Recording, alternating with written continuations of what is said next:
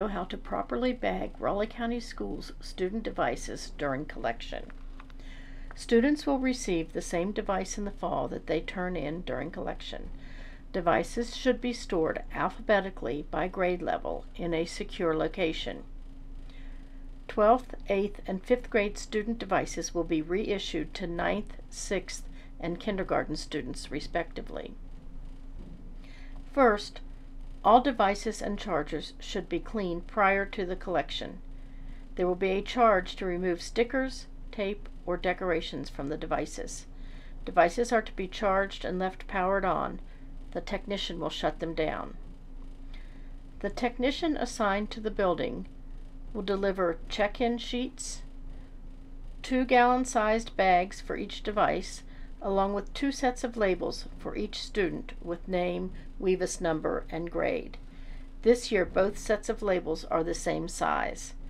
One label is for the check-in sheet and should be placed to the right to allow for the asset number to be written in.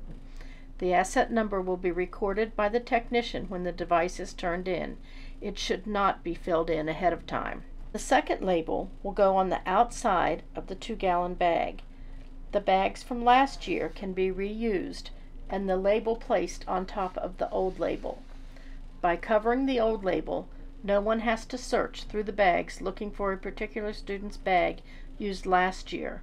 If using a new bag, the label should be placed on the top right corner of the 2-gallon bag. The device should be placed in the 2-gallon bag with the check-in sheet on top of the device visible from one side and the asset number on the other side. The charger and cord should be neatly wrapped and placed to the side of the device in the bag. Do not place the charger on top or beneath the device. The iPad should be packaged the same way. Check-in sheet on top, asset number visible on bottom, and charger to the side. A few other notes.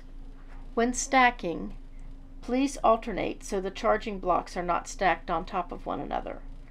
Also, your SysOp or designee should separate visibly broken devices from devices that have no evidence of being abused.